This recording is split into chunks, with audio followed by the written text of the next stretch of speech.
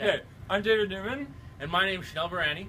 And we're here at the JMU Planetarium in front of the big fancy space ball where we had space camp last week.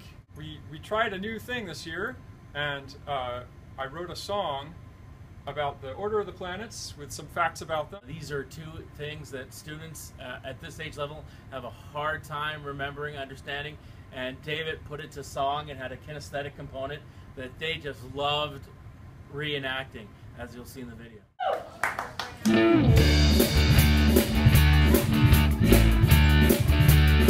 I want to sing you a rock song about the planets orbiting the sun, and it's also a love song, 'cause I love each and every one. I guess it's also a gas song for the outer planets I adore, but it's really a rock song in honor of the inner four.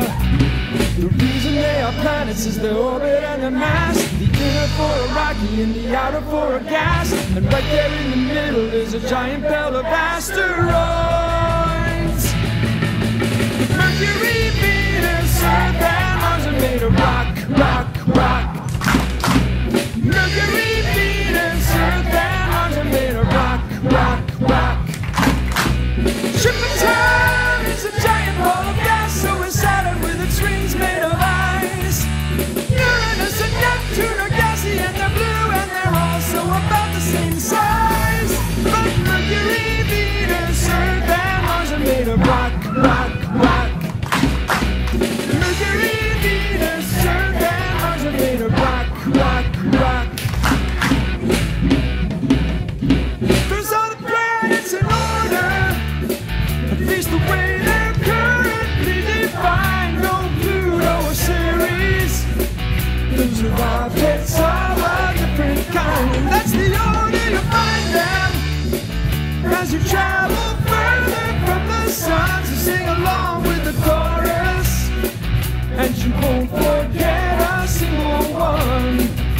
The reason they are planets is their orbit and their mass. The inner for a rocky and the outer for a gas. And right there in the middle is a giant belt of asteroids.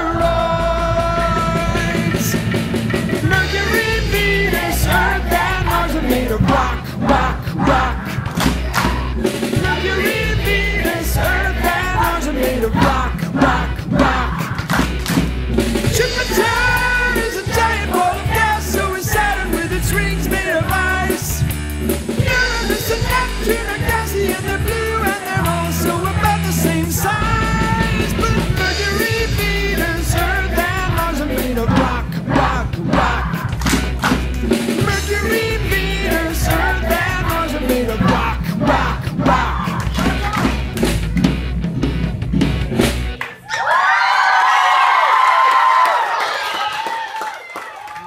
Talk about the star ball. This is Me? yeah. Yeah, so sure.